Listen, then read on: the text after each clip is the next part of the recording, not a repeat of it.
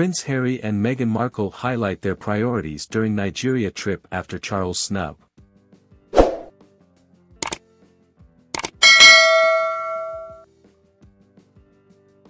As Prince Harry and Meghan Markle's eagerly anticipated visit to Nigeria concluded, the couple made the most of their time by immersing themselves in the nation's rich culture and warm hospitality.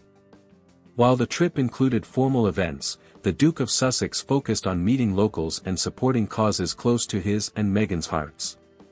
These trips are about us being able to go out and focus on the things that mean so much to us.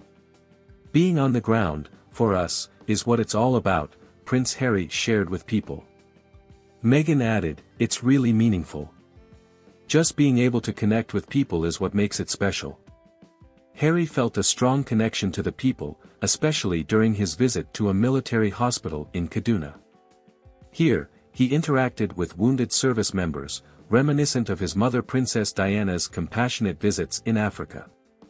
He encouraged the veterans, urging them to be strong, and discussed the potential of sports in aiding their recovery.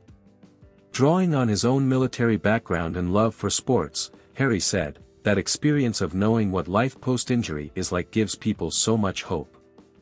And hope is a huge part of this." In addition to the hospital visit, Harry and Meghan visited Nigeria Unconquered, a charity linked to Harry's Invictus project. The charity empowers injured service members through adaptive sports.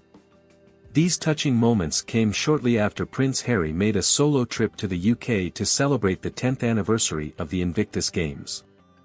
During his brief visit, the 39-year-old royal marked the milestone with members of the Invictus Games community, honoring the decade-long support for the competitors in the Paralympic-style tournament. There were hopes that Harry would reconnect with his father, King Charles, amid the king's cancer battle. However, conflicting schedules made it impossible as the king had a prior engagement, which some saw as a snub amid ongoing tensions between father and son.